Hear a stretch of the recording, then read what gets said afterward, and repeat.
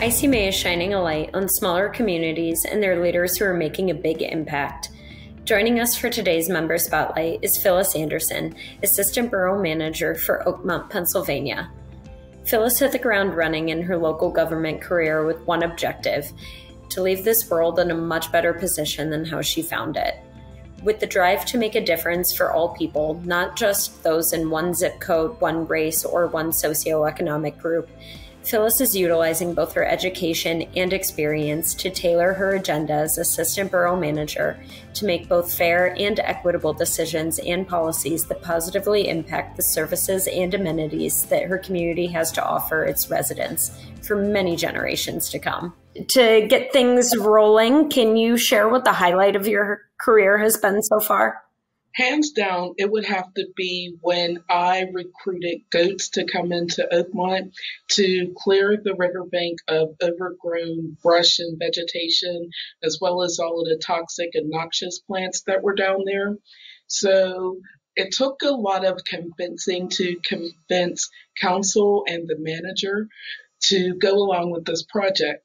They were thinking, goats are way too much for us to handle, and can we just do herbicides? So when I investigated the use of herbicides along the riverbank, that would mean that a big truck would come with a hose and lead the hose throughout the vegetation down to the river, spray those toxic chemicals on our plants that would get into the soil, that would eventually get into the water.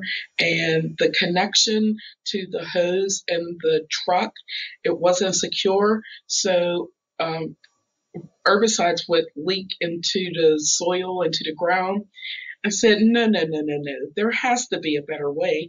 And one day I received a letter from Capricious LLC, which is the name of the farm that rent out goats to the community. So after meeting with the owners and talking to the manager and council, I finally convinced them to allow the goats to come in. For that reason, the sustainability efforts that I was working on in the last 2.5 years finally started getting legs, and that legitimized sustainability in the community's eyes, in council's eyes, and with management. So my next question is, can you describe a different type of challenge you faced in your career in serving a smaller community and how you were able to overcome that challenge?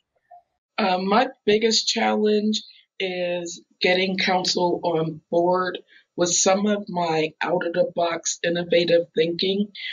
Because of the backlog in ordering electric vehicles, it was a little easier to initiate electric vehicle charging stations.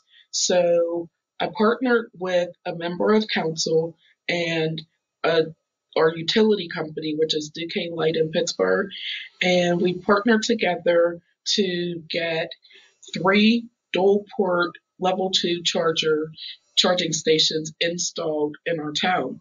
So to get council to agree with that, it is very difficult to get these tasks and actions and projects moved through council, but I was finally able to get that project through council, and only one person dissented, but rest of the council was on board because we felt we were better able to install the chargers now as opposed to scrambling later on when money isn't available, grants weren't available, the interest would not be there because other communities around us will have installed chargers by now.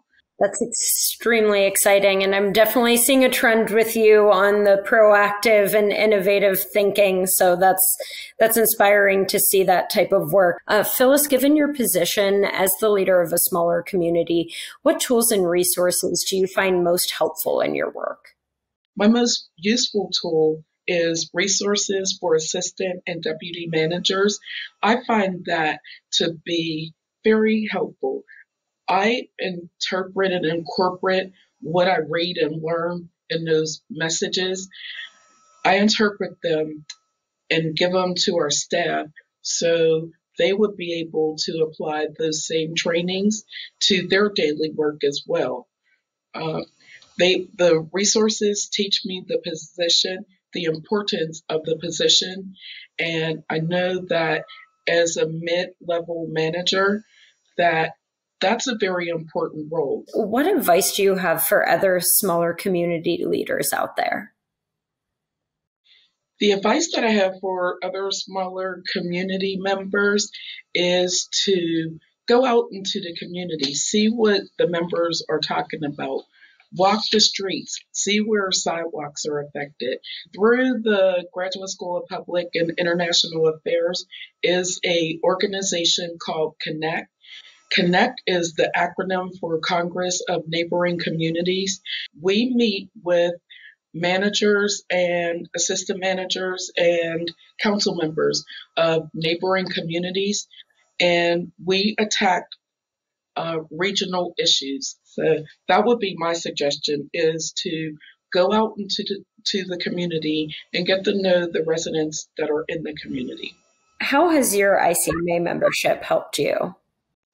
I've found through ICMA a group called Resource X. Resource X is the priority-based budgeting platform leader and innovator in our industry. Priority-based budgeting allows a municipality, city, or town to look at the line items in their budget and match them up to, or turn them into programs. And you score the programs based on how well they're needed in the community. And some of the programs maybe you could get rid of, and it frees up money to allocate to other projects that may not be budgeted for. And specifically, my sustainability projects, there's no money in the budget for them. I'm going through that cohort now, and hopefully I'll be able to reallocate some of the money in our budget in the 2024 budget. I'll be able to use some of that money for sustainability projects. Phyllis, your passion for creating a meaningful and innovative impact on the community you serve and the profession as a whole is a true inspiration for both myself and your peers. I can't thank you enough for taking the time to share with us today. And to view more member spotlights, be sure to subscribe to our channel.